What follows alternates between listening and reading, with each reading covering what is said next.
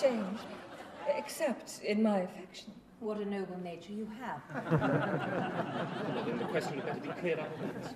But you told me yesterday. I have reason to believe that the information I received was prejudiced. Or at any rate misinformed. But I now believe that there may be some benefit to the scheme after all. Benefit? To whom?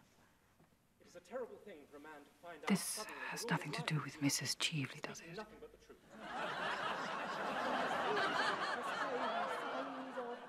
Triviality. On the contrary, Aunt Augusta. I've now realized for the first time in my life the vital importance of being earnest. Robert, you are telling me the whole truth. Why do you ask me such a question?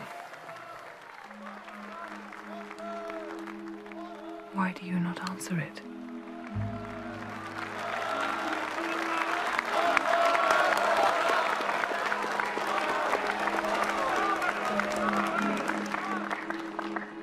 Ladies and gentlemen, I have enjoyed this evening immensely. The actors have given us a Robert, charming rendering of a is there in your life any